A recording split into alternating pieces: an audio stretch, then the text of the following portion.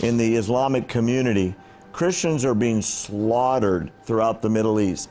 Can you explain to me why, for some reason, President Obama is bringing, like, I don't know the exact percentage, 99.9% of all refugees to the United States are Muslim refugees, and virtually no Christians, and the Christian slaughter is not even being mentioned?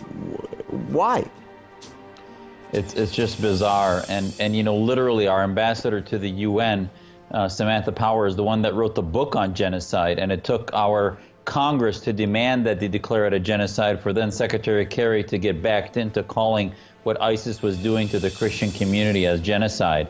If we had an ideological filter against Islamists, which would include probably 30% of the Muslims coming in are supporters of the Islamist movement. 20% have been polled to have sympathies for ISIS. So if we can poll that, we can certainly vet them, but we're not vetting against any ideology. So we let anyone who wants to come in, even insurgents, come in here. So as a result, it's first come, first serve. If we remove the 20–30% Islamists from coming in, then you'd have a fair distribution of the 5 to 10% that are Christians come in. But right now, as you said, out of the last 10,000, 9,954 were Muslim, and there were only by accident 40-some Christians that came in, and that's just un-American, and it's unfair. We should only let those in that share our values. And yet you're telling me that hundreds of thousands of refugees that have not been properly vetted, that are coming from the countries that we can't vet, are behind TSA lines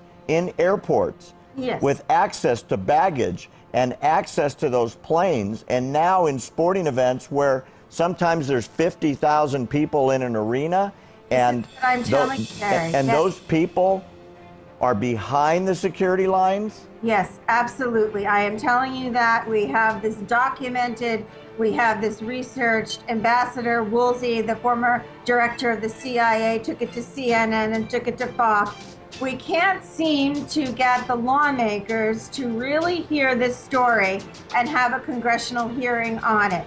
And I'm not sure why that is. Have you heard about the ISIS booklet? It's a booklet written by ISIS in Arabic that describes to the people that are emigrating into Europe and the United States how they are supposed to behave in the host country. And this booklet says things like, shave your beard, change your name, speak the local language, put a crucifix around your neck, go to church, don't go to the mosque. Have your meetings in nightclubs where there is loud music so you can make your plans for jihad. It's in writing. Hundreds and hundreds of these booklets have been taken off these people. And guess where they have also found these booklets? The Texas border with Mexico, where people are about to get seized by the Border Patrol and they empty their pockets and Border Patrol picks it up in the sand. They're here now. On American-Islamic relations. It's a front for a number of terrorist groups in the United States. They're apologists for every time a Muslim kills Americans. They are now legally representing everybody in the family and everyone at that mosque. Now, this is the mosque in Fort Pierce, Florida, that has such a radical imam, it produced the first American suicide bomber who blew himself up in Syria 2 years ago.